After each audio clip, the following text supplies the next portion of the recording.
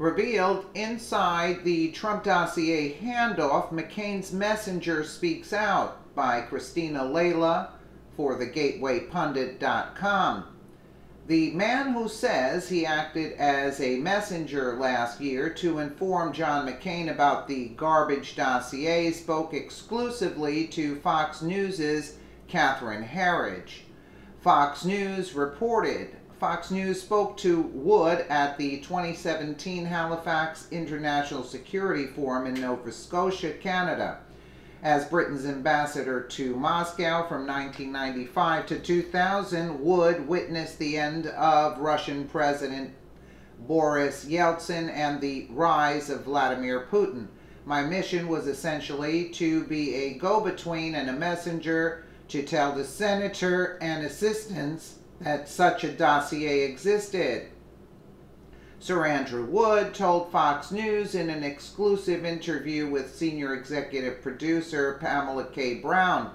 In August of 2016, Steele came to me to tell me what was in it and why it was important.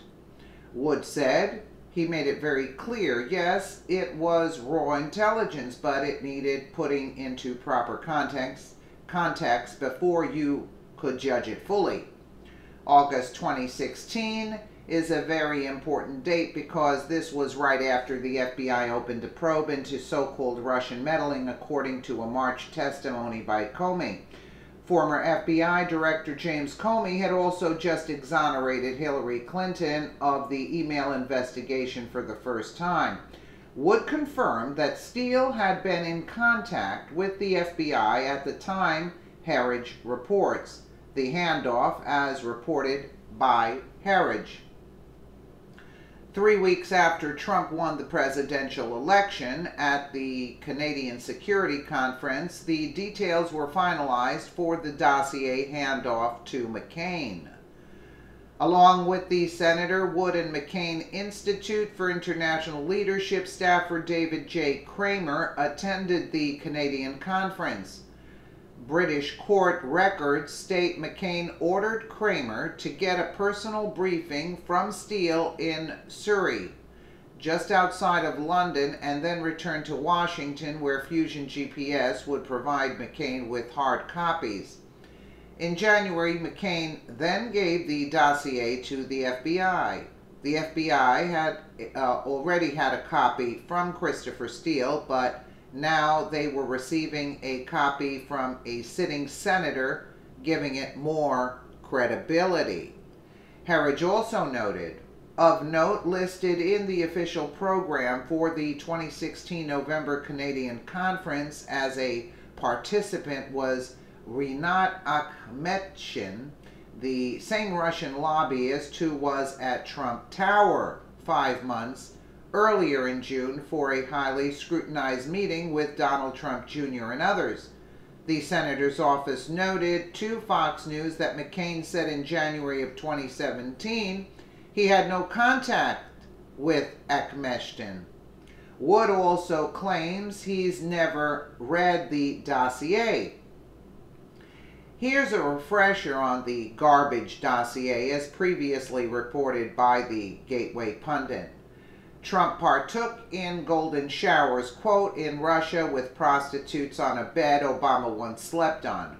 Russia then blackmailed Trump not by asking for money or influence in his business deals, but by forcing him to run for president against all odds and win. Here is the story that the CIA and the idiots in the fake news media are pushing on America. Here's what they want us to believe. Let's recount. Obama has a meeting in Russia. Trump flies to Russia, finds out the hotel room Obama stayed in, and books it. Trump finds at least 2 hookers and invites them to Obama's former hotel suite. Trump instructs the hookers to piss on the bed because he hates Obama so much. Little did Trump know, Putin had the entire room outfitted with video cameras. The Russian government now has video proof of Trump watching hookers piss on a bed. Russian government tells Trump they will release the video if he does not run for president. Trump runs for president and against all odds and wins the White House. Really? Hillary? Really? McCain? This is even a low for those two political hacks. Shame on McCain and the FBI for taking an unverified document, which was funded by Hillary Clinton, seriously. It is becoming increasingly clear this garbage dossier was used to obtain a FISA warrant to spy on the Trump camp. Everyone involved should be prosecuted. The garbage Hillary-funded dossier is one of the biggest scandals to rock D.C.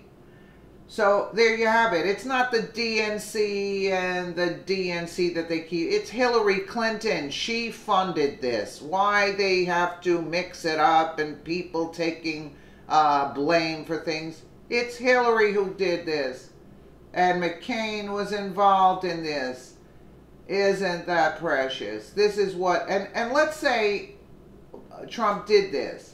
I mean, is that enough for the Russian president, which he never would, it's beyond words, it's garbage, that you would be threatened for? I mean, really? He probably went even faster because a lot of people would like to, you know what, over on Obama. Let me know what you guys think in the comments below. And again, thank you so much for watching.